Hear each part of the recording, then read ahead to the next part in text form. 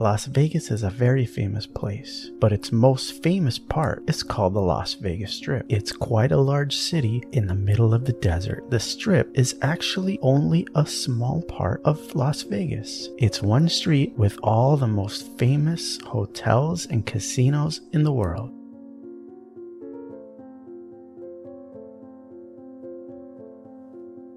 So let's start with the Mandalay Bay, because this hotel is the last hotel of the Strip. And if I take you facing this way, you can see there isn't anything else. So let's start at the Mandalay Bay.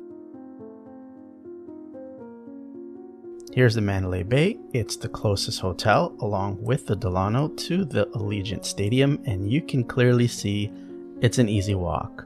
Next, we have the Luxor. Luxor is a gigantic pyramid Egypt theme hotel, and it's very close. They're actually connected. You can see here there's a shuttle. You can see here is a monorail, and then it reaches all the way to the Excalibur, which is one of the largest hotels in the world, along with the MGM Grand here. That they both have over 4,000 rooms. So let's recap.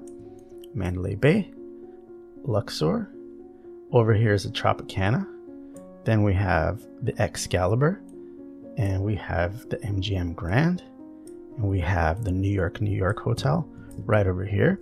And these are all connected with a walkway. You can see, if I zoom in down here, you can see this is how you cross Las Vegas Boulevard, and it's very nice at night. This area is very safe, great to walk around with kids, and you can walk across the street this way as well. And here we have many stores. You see the Coca-Cola store. You see there's a Ross here. There's also a Marshall's down here, the M&M store, a big Skechers. This is a up-to-date mapping. I was just on the Strip, and I'm just going back to the Strip now, so I can confirm these stores still exist. Here's the Park MGM. It's also a very renovated hotel. It used to be the previously known as the Monte Carlo. Now it's known as the Park MGM.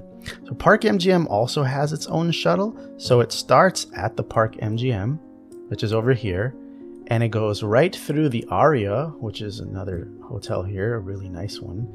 And it goes straight through. There's one stop in the Aria and the shops at the, actually this is a mall here. This one is called the Shops at Cristales. It's a high-end mall. And then here we have the Cosmopolitan. Look at how nice that looks. Imagine having these balcony suites here. I've never stayed there, but it always looks great when people make videos. And here we have the Bellagio fountains. So we're already in the mid-strip. Let me zoom out a little bit so you can see some of the hotels on this side. Here is the Planet Hollywood, and we have the Paris Hotel here. I'm going to backtrack just a little bit so you can see. This is where the Horseshoe Casino is. It used to be Bally's. I don't know if the map is displaying that yet, but it's right here after the MGM.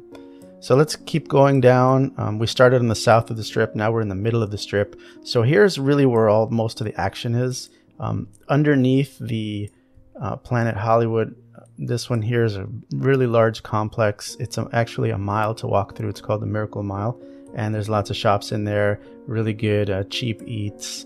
And oh look, you can see the pool and everything. This is just a great 3D map.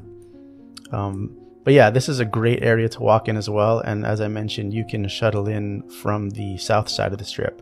So now we're going to keep going so this video doesn't get too long. I'm going to keep going here, and let's see. Over here we have the Caesar's Palace. So this is a gigantic complex as well. Those of you that have been here know how big this Caesar's Palace is. Even walking from the Las Vegas Boulevard here just to get to the shops back here, it's quite a walk. But it's really great to see. And so we just passed the Bellagio and the fountains. It's right behind where I am here. And here we have the Mirage. So this is still Las Vegas Boulevard here. I'm going to turn you this way a little bit so you can see. We have the Harrah's Casino. The slot machines right on the Strip here. For the other hotels, you kind of have to walk a lot. So this is a really great walking area. This area where the Venetian is and the Harrah's, this is very close to the Link, which is the giant Ferris wheel. You can see it right here. So here's the entrance to the Link, and there's always these Vegas performers just standing here, and this is a really nice walk at night, and it's really safe too. So this is another great area to walk in with the family. And I've never been on the high roller, but I heard it's good right at dusk when the sun is starting to set. Okay, let's continue moving on. Here's the Venetian high-end hotel. They have all the famous canals here and the canal shops. It's really nice. Treasure Island, also not a really high-end hotel, but people really like that place.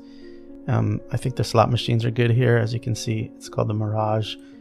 Well, actually, this one is the Mirage. I'm going to turn here around so you can see the Mirage that's behind me here, where the Beatles love Cirque du Soleil is performing. And then getting back to the Strip again, we have both of the Winds here and the mall. So this mall is the fashion show mall. It's not very nice. I don't recommend it. There's a few small places to eat, but unless you're staying right here, I wouldn't make that a destination. This Wynn, these are some of the nicer hotels. I stayed at the Encore just a couple weeks ago. Really great. Everything is quite expensive around here, so this is really not a budget area. But both these hotels are really nice, and they're connected with some really high-end shops inside. Now, as far as walking the Strip right here, I don't recommend that. This area, I didn't find it to be safe. As you can see, this area is under construction. There's homeless people walking around, and at night there aren't any lights right here, so I don't recommend it. Especially walking down this way, you really start getting to the area that I don't recommend going to. So the Resorts World, I know that's the newest hotel, and it's supposedly really nice in there, but I mean, I've been in there, but I know it's a nice hotel. It's not a great place to walk. So if you're staying there, I would just stay inside. So as you can see here, if you just walk out of the Encore, just up towards the north part of Las Vegas, it's towards these last hotels here. There's Circus, but just look at this walk here. I mean, it's kind of abandoned. Some of these stores are closed down. There's a Denny's, it's all right, but lots of parking areas, big open spaces. There isn't any security over here.